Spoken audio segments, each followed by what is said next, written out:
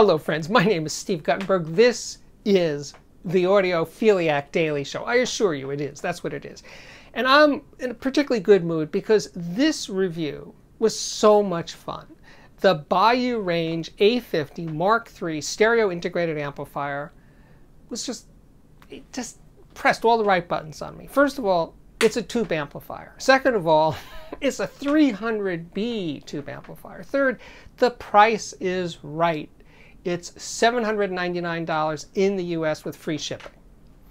But let me step back a second. It's a 300B amplifier. Now the 300B tube is the holy grail for many, many tube-loving audiophiles. Strangely though, the tube wasn't originally designed as an audiophile tube. It was designed and came out in 1938 by Western Electric, and it was used to amplify phone line signals. And in the 80s, some very smart audiophiles in Japan and a couple in the United States said, hey, this is a good audio tube. And they started building amplifiers around this tube that are still the big deal. Really, really important amplifiers. And the tube itself has had many, many, many companies have copied the tube, and Western Electric makes new ones now. But they're a very, very expensive tube. The Western Electric tubes right now go from around $800 a pair to $10,000 a pair. I just looked around. $800, the $800 pair, that's the price of this entire amplifier with the free shipping, right? So the fact that Boyuurange makes this amplifier for that kind of money is extraordinary. As a matter of fact, I showed this picture of the inside of the chassis to a friend of mine and the outside.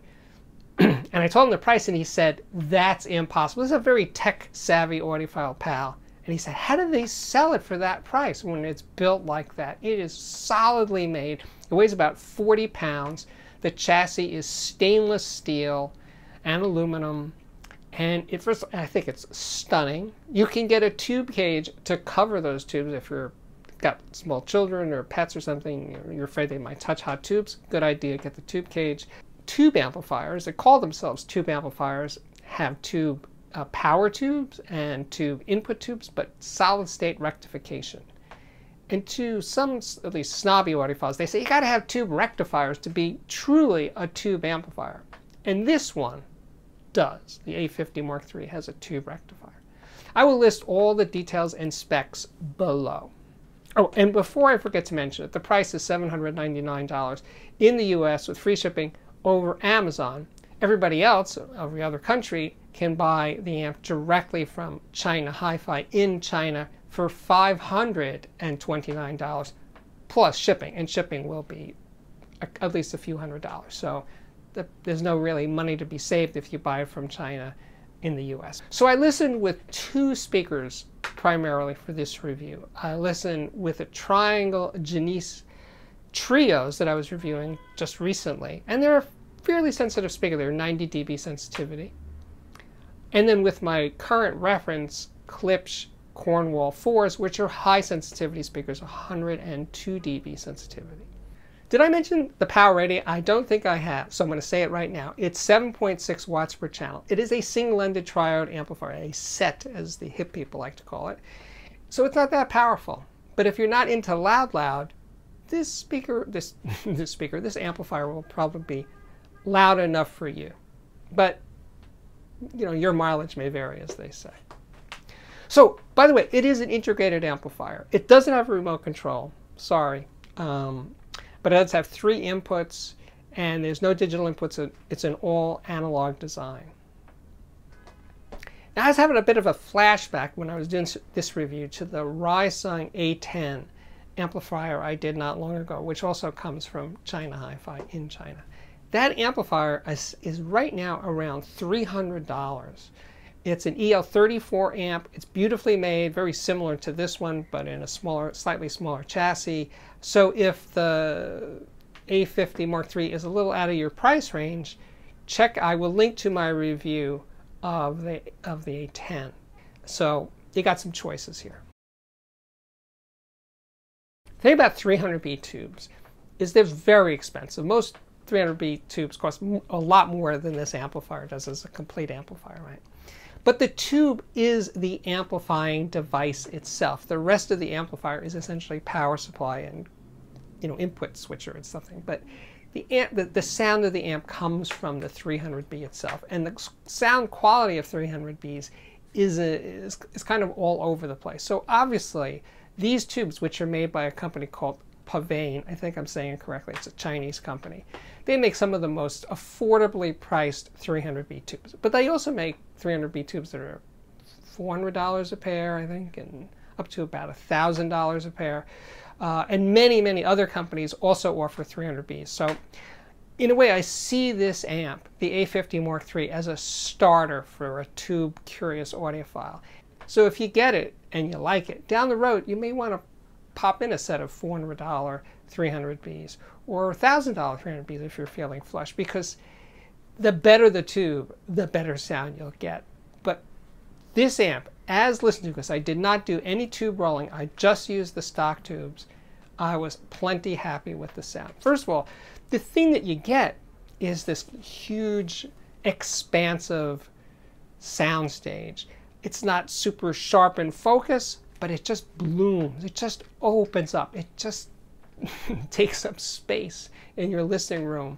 It fills the room in ways that solid-state amplifiers never quite do. But this amplifier isn't slow sounding or dull, not at all.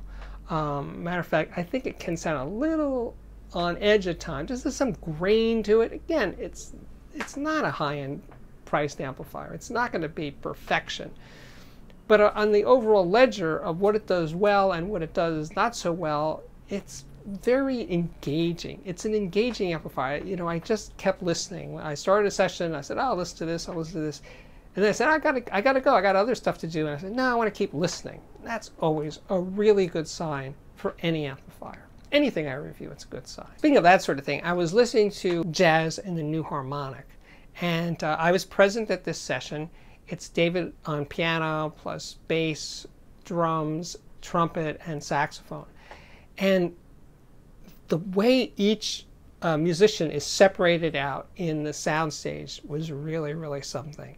So David is furthest away from the microphone because the grand piano is a large instrument. So the other guys are closer, and David seems kind of distant in the mix when the other people are soloing. He sounds too small, too quiet.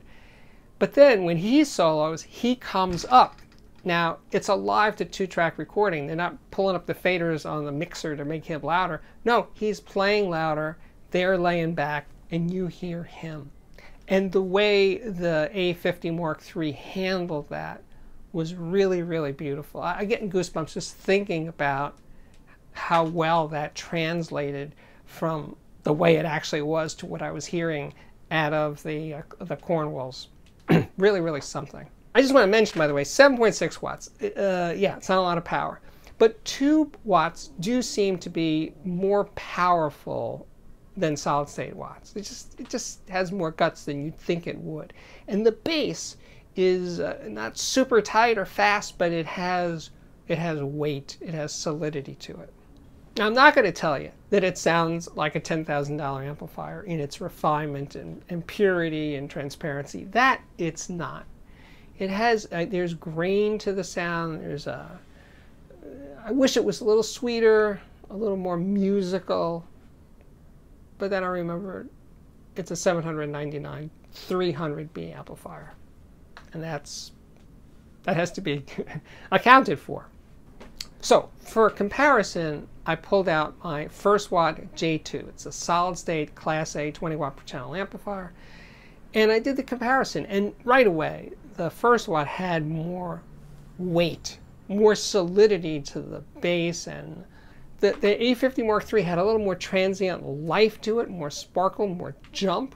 So that is not bad. Now the J2 is about a $4,000 amplifier. So it's not a fair comparison, but it was a low-powered solid-state amplifier, so I used it as a comparison. Just to put the A50's qualities in perspective. Some people think that tube amps are noisier. There's more hiss or hum with a tube amp that you hear through your speakers. No, I would say this amp was pretty darn quiet for tube or solid state. It was nice. Like I said, I use those two speakers, the triangle and the Klipsch.